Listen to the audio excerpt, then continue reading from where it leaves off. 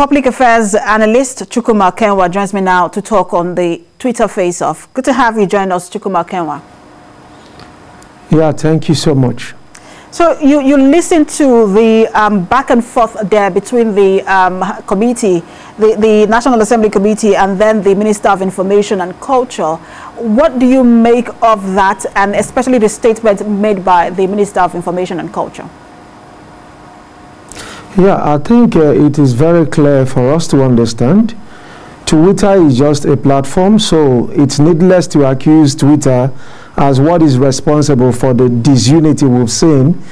There are issues, germane issues, that before now Nigerians have expressed as concerns, such as esteeming certain persons from one part of the country as more important than the others, more or less like the landlords and the others are tenants. These are germane issues. Jack Dorsey didn't initiate those issues. Those issues are in the minds of Nigerians. And I think one of the things that the Minister of Information need to appreciate is that social media platforms are feedback platforms. They offer open source intelligence to the government to gauge the temperature in the land. Before the president emerged, he needed the confidence of votes of the people. And now that he is the president, he needs the vote of confidence. And how you can actually ensure that you keep to that pace is by gauging the temperature, understanding the concerns of the citizens and addressing it. That, unfortunately, has been gagged in one of the platforms. And I hope he doesn't go on with the rest like he threatened on some other micro-blogging platforms.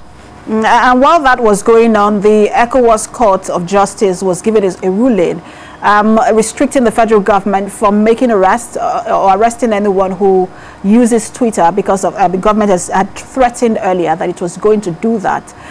So what difference will that ruling make in this situation? Yeah, I think it could make a whole lot of difference only if the government of the day is ready to obey court orders. The current administration has been notable for disregard for court orders, and we do hope they are going to look into this one. But of course, it's not really practicable to get all those that are currently using Twitter across the nation, like you want to get all of them prosecuted. I think the major target will now be the media houses, of course, those stakeholders that can be easily gagged by, brought to book by the government. But I think with this court injunction, we expect and we call on the federal government to duly respect it. And let me now respond to a statement credited by to the House of Rep member representing Mr. President. We are in a global village. We live in a new dispensation, and it's an irreversible reaction. The world has gone so far. Even at the level of United Nations now, they talk about neoteric diplomacy, the fourth dimension to diplomacy, and that's all about the online environment. And Nigeria cannot be left out.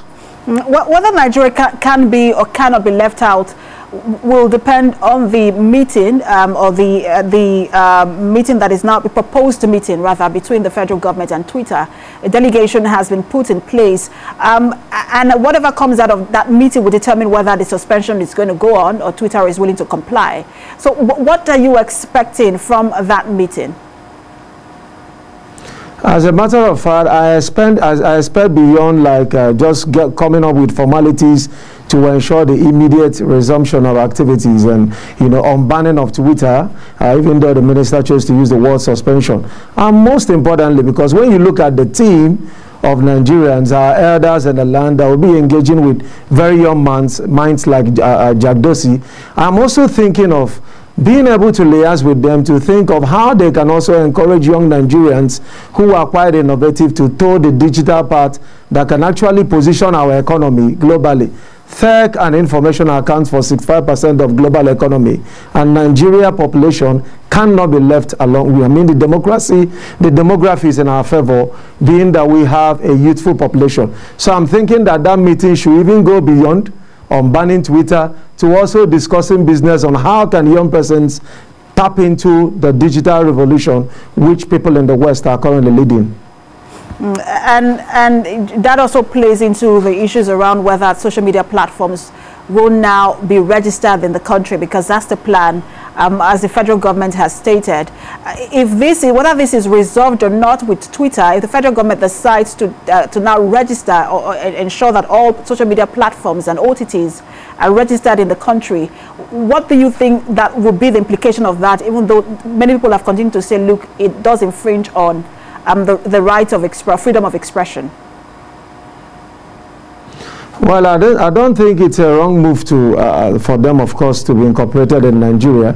But, of course, considering the timing and the actions or assumptions that led to the whole drama we all see, I think the timing is wrong because, of course, when you follow the wrong path and try to make things right, of course, two wrongs cannot make a right. But, of course, it's what we expect that these digital giants would, of course, be registered within the country. They should, of course, be regulated in some regard, but I want to maintain that what the government just did, it's more or less like gagging free speech.